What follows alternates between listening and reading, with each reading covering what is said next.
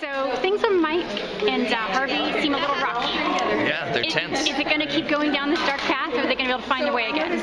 Yeah, I think they'll always find their way back to each other, like any true love story. But I think there's a tension there, and I think that it's becoming part of the culture of the show, and I think it's important. Any great mentorship is going to have some serious conflict.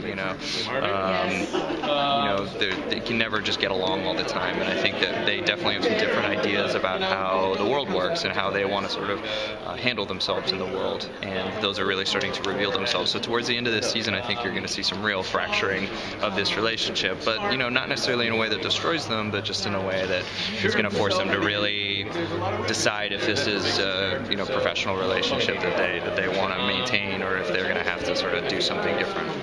Well, at this point, it seems Mike's kind of all over the place. He's pinballing with all his emotions. He's not making the wisest of decisions. Yeah. Is he going to actually be able to pull the reins in and figure out what his highest priorities It's are? hard because in this season, I think he really did. There was a good portion of the season where I think that he had kind of pulled his act together. Definitely since the first season, where he just didn't know where even to file paperwork.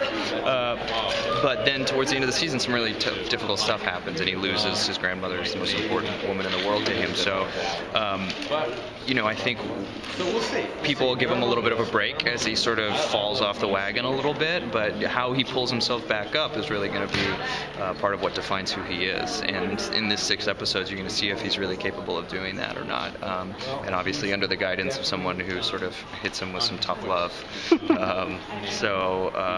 Hopefully with the help of friends and Pearson Hardman, he'll manage to sort of snap out of it. But I don't think he's ever so far from that past and from having to go back to his old habits. So that's part of the culture of the show. I think it's important that Mike be kind of bouncing back and forth.